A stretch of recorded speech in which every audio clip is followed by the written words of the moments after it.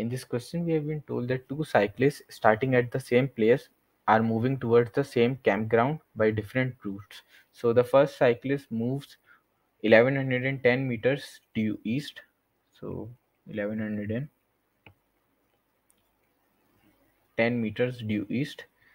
Then he moves towards the north another 1510 meters. So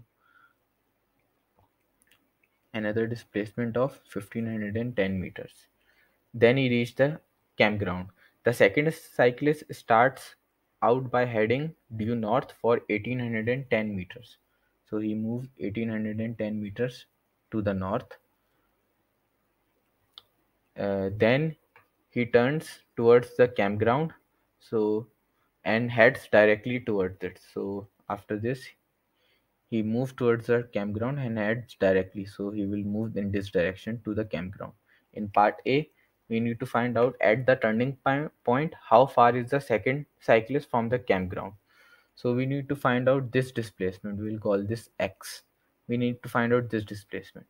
So as you can see that this makes a right angle triangle. So this, that displacement x, and this whole makes a right angle triangle.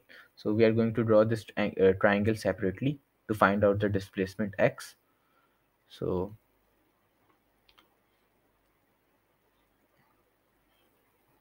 the hypotenuse of this triangle is going to be x. This is a right angle triangle. The base is going to be 1110 meters,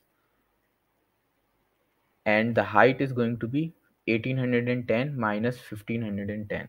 So height is going to be 1810 minus 1510, as you can see from this diagram. So this is going to be 300. So 300 meters. So now we can find out the value of x using Pythagoras theorem. So x square equals to 300 square plus 1110 square. So the value of x is 1150 meters.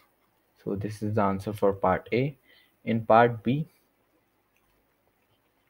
we need to find out in what direction, measured relative to due east, must the second cyclist head during the last part of the.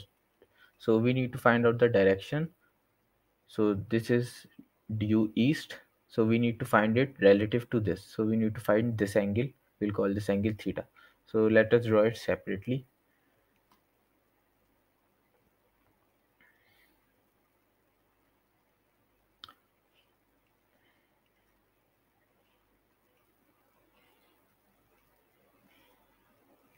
So this is a triangle. We need to find out this angle theta. We know the sides of the triangle. This is 1150, this is 1110, and this is 300. So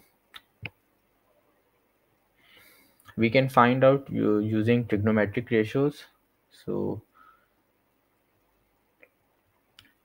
this is going to be 1150 cos theta is going to be equal to 1110. So cos theta is going to be the ratio of 1110 divided by 1150.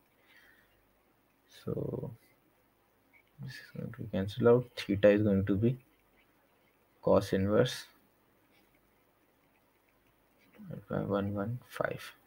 So theta is going to be, so the angle is 15.2 degrees. So if we draw, this is the displacement vector, and relative to due east, the angle is 15.2 degrees.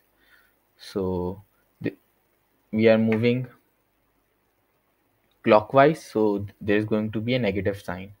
So the direction is